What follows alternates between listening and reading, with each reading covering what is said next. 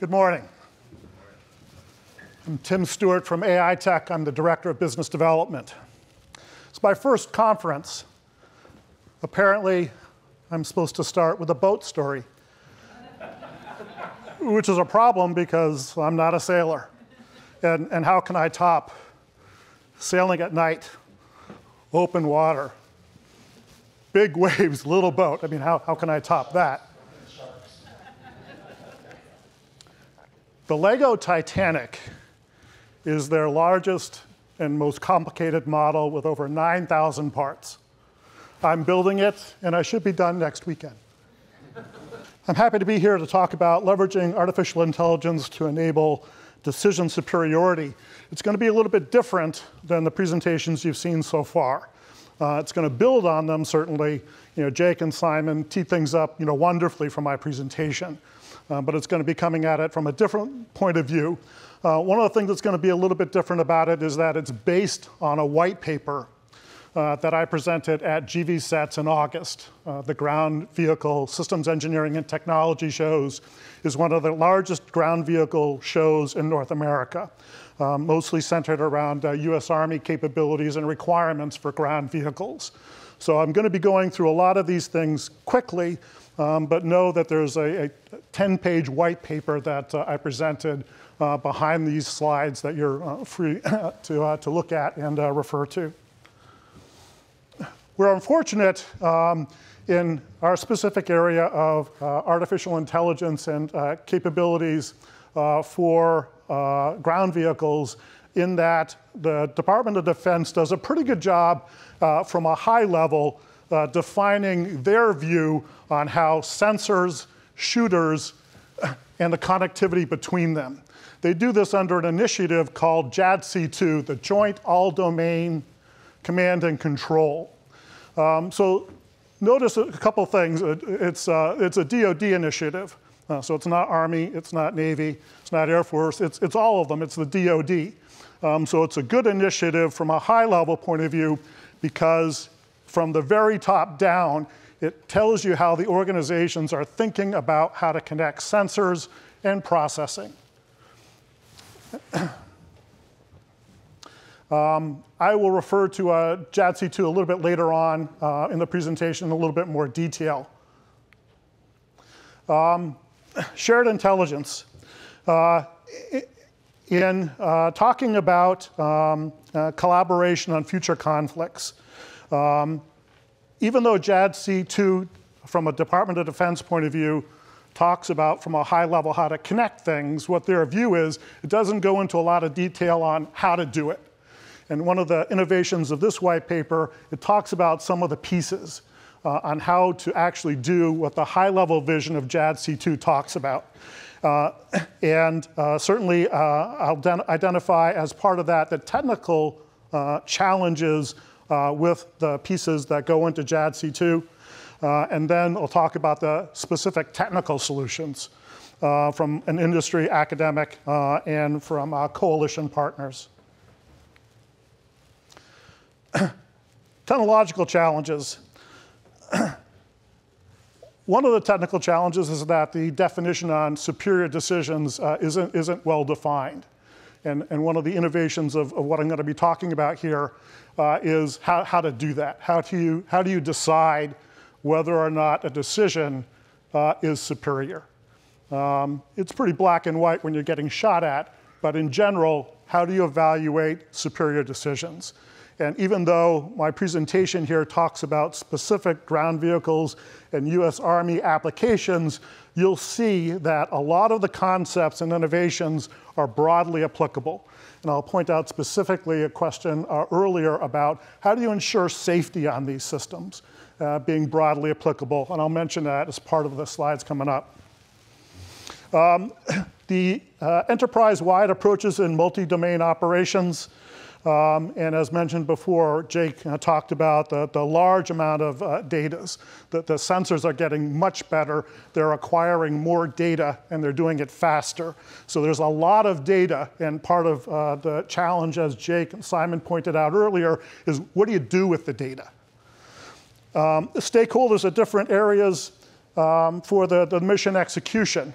again, this was mentioned earlier, this idea of the domains and the information necessary within a domain to make the superior decisions. So the segmenting and the sharing of information, specifically within the groups, is one of the technical challenges.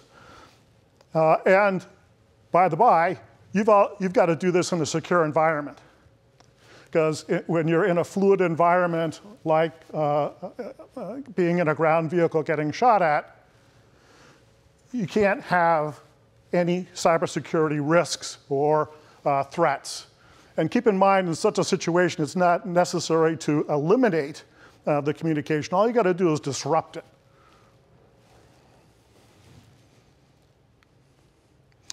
One of the ways, as I asked before, is how do you evaluate whether or not a decision is superior?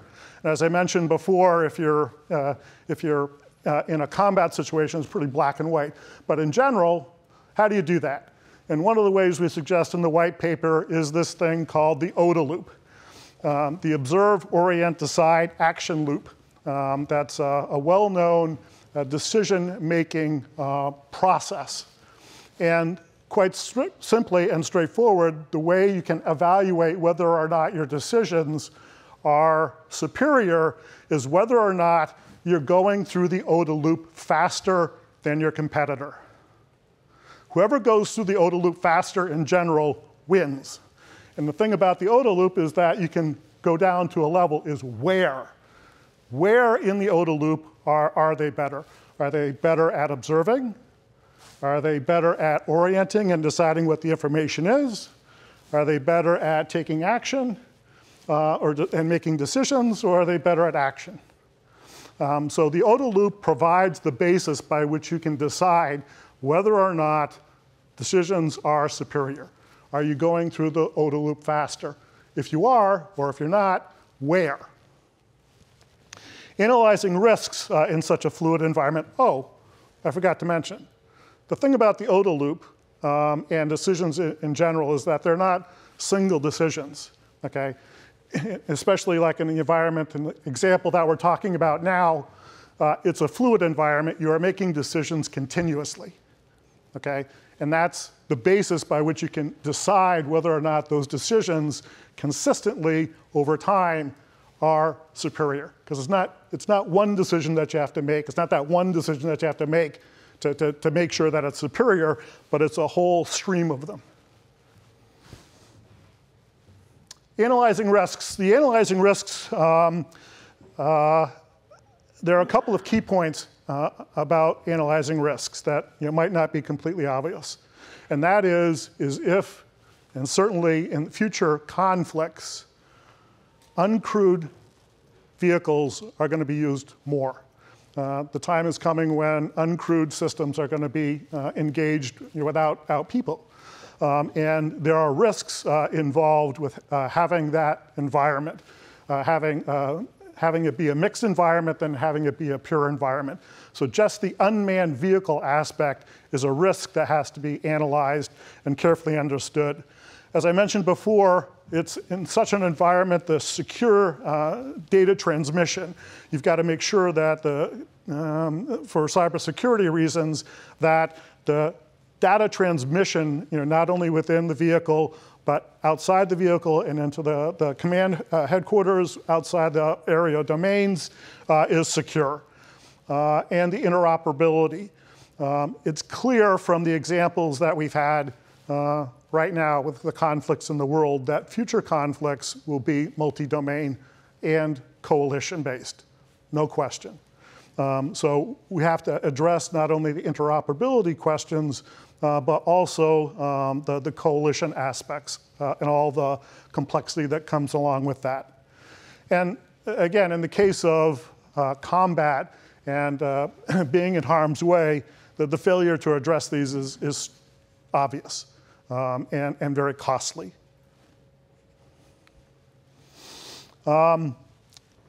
We are fortunate, again, with JADC2, but also with the case of Project Convergence. Project Convergence is a US Army program that talks about its future capabilities.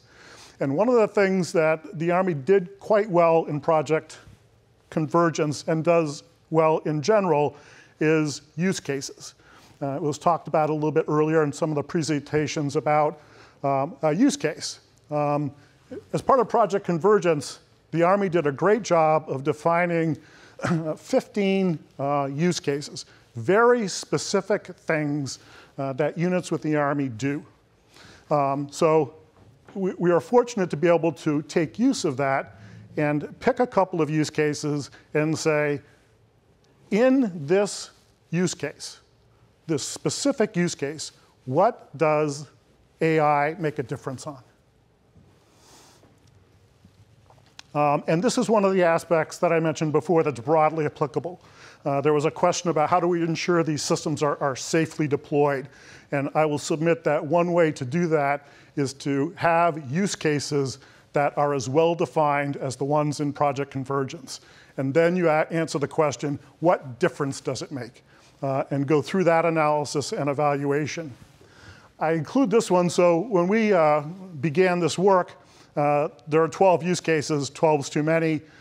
We enlisted an expert to help us narrow down the use cases. And it was an interesting experience just from that aspect, because this retired 06 tanker who fought in the Iraq War picked off 3 use cases, and they weren't the ones that I would have picked or expected. This was one of them. This use case is called wet gap crossing. It's like crossing a river.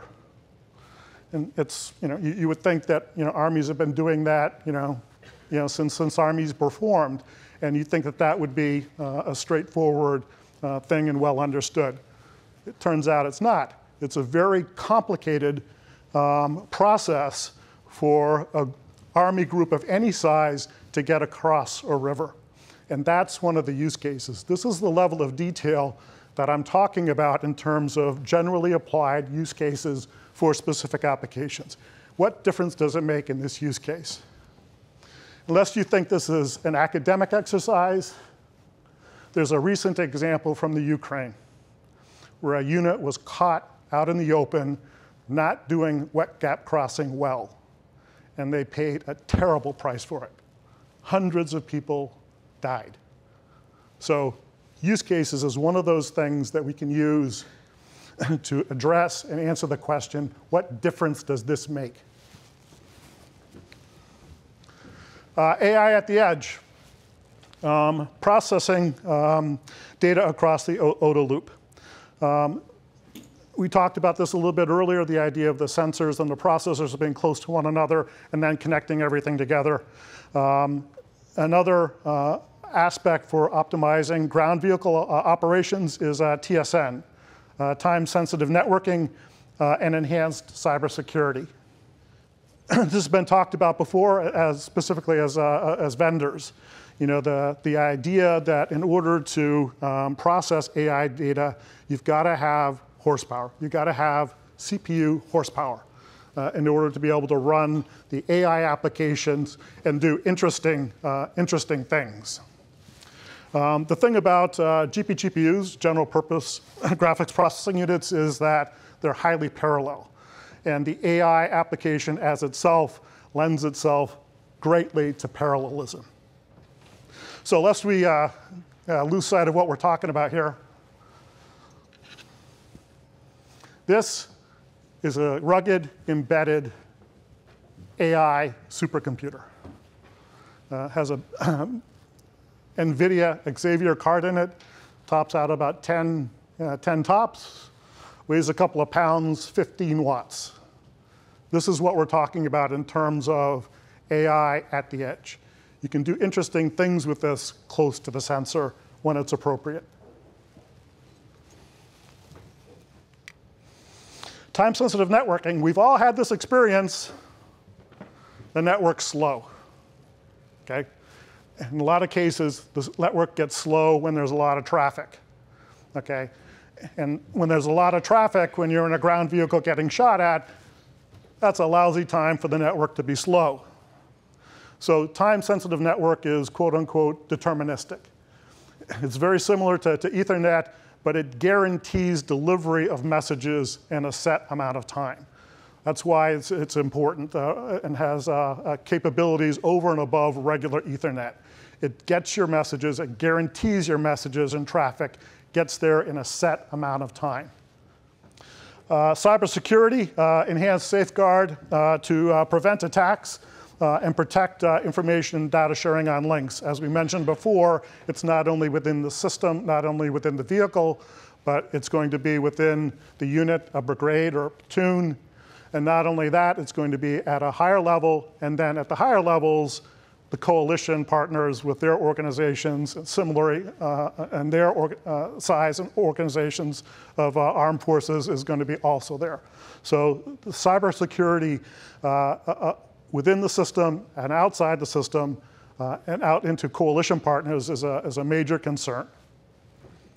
Faster digital transformation, prototyping, and systems integration by leveraging existing data. It's one of the nice things. It was mentioned earlier about AI in terms of machine learning, and you have to have data sets, you have to have information for the machine to learn, okay? The nice thing about that is that that information exists. You have to make use of it, and it's a good way to do that instead of reinventing everything. And then fostering experimentation and learning for success. The continued collaboration between the organizations at a high level. The DoD with its JADC2, very high level definition of what sensors and shooters should be doing and how they should be doing it. But not filling in all the blanks on, do this, do that. The technology, as we mentioned before, as in AI, GPUs and TSN are for industry to fill in based on their expertise. And then employing AI, machine learning, advanced algorithm systems to provide a significant advantage in achieving decision superiority. And as I mentioned before, the key innovation in the presentation and the white paper is not just achieving decision superiority, but also being able to measure it through the aspect of the OODA loop that I had mentioned before.